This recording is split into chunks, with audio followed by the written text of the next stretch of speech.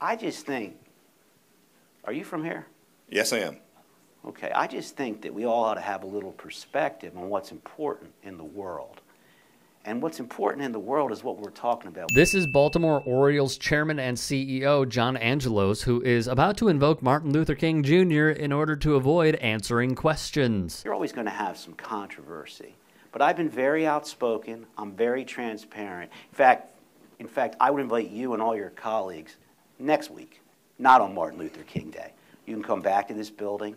You can meet me in this office. I'll take you down on the 3rd floor, and I'll show you the financials of the Orioles. I'll show you the governance of the Orioles. I'll show you everything you want to know, and I'll put all your questions.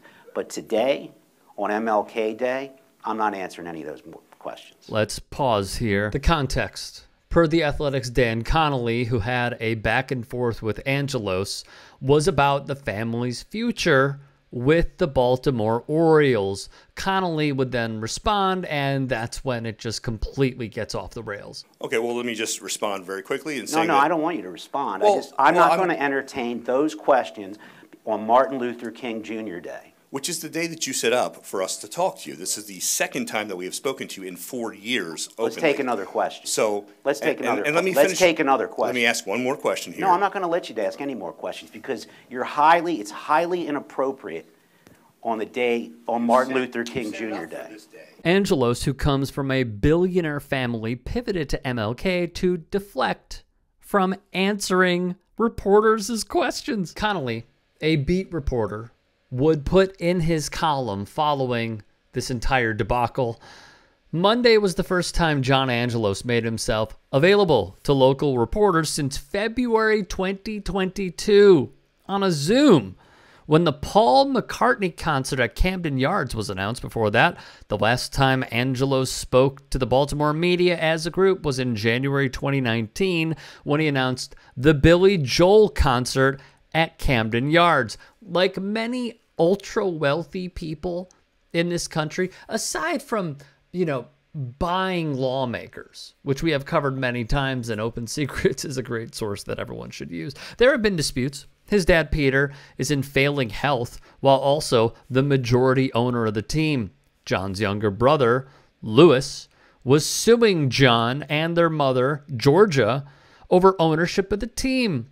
Louis has claimed that John could look to move the franchise to Tennessee and has alleged that John said he could do this without having to answer to anyone. So off the bat, when learning about this family, we need to understand the internal strife among siblings and also the city of Baltimore, simply fearing that their beloved Orioles could depart, which obviously crushes the soul of every sports fan. Louis also alleged that his mother has prioritized selling the team and would have done so in 2020, but for John nixing the deal.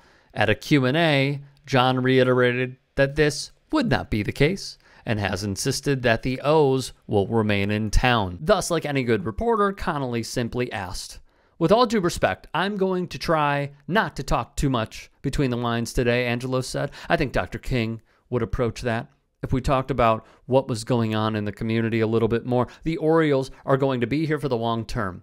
We have been here.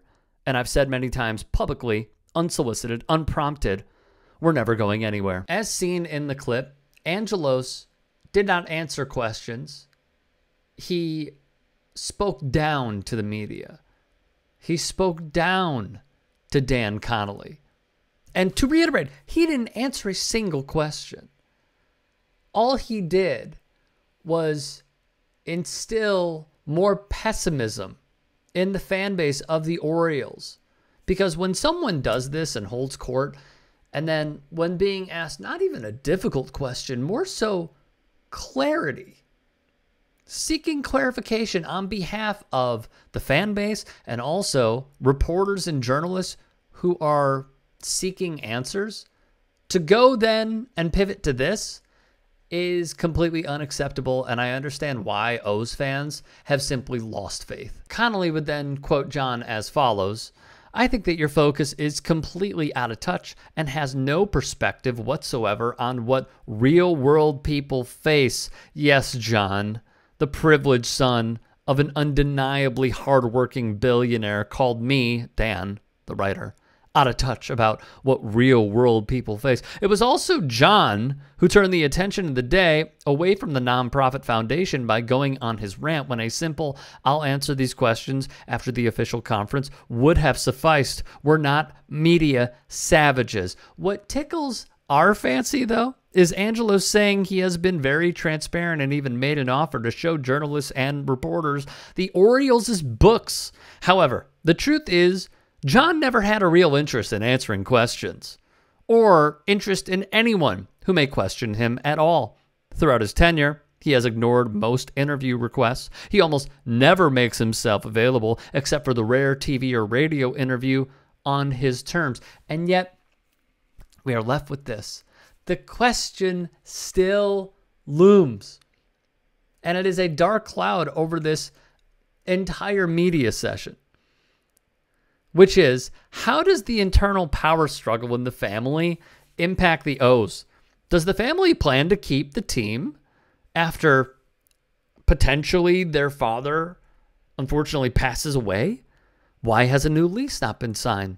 And what does the team plan to do with the $600 million set aside by the state for upgrades to Camden Yards? Lastly, as I opened up this piece, to invoke Dr. Martin Luther King in order to avoid questions or criticism, because that's basically what he was doing. He said, now is not the time for this.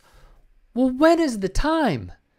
If you do not go in front of the media, if you go in front of the media twice in the span of 3 years, when is the time?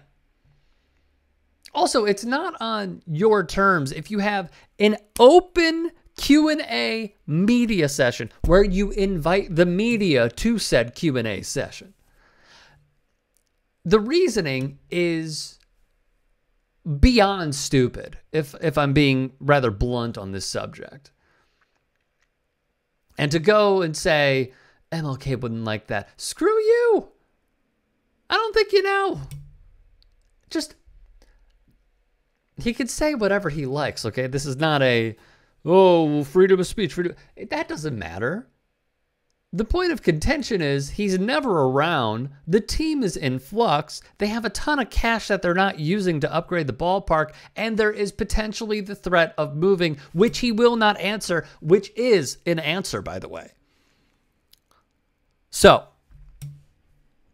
I ask you, what do you think? Comment below. Let's talk it out.